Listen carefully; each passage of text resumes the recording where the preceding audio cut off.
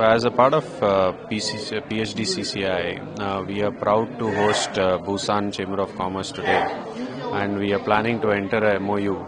As we all know, South Korea has several technologies for semiconductors and several other industries which are basically the future industries or the sunrise industries for the future.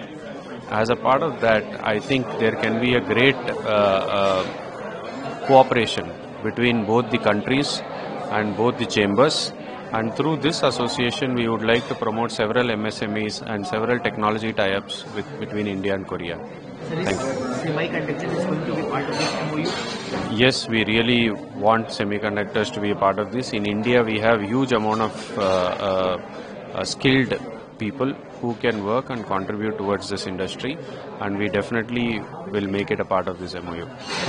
Sir, outlook of South Korean car brands sales post GST rationalization? Yeah, so basically post GST, the government of India has provided a lot of benefits for the foreign industries to come and set up plants here.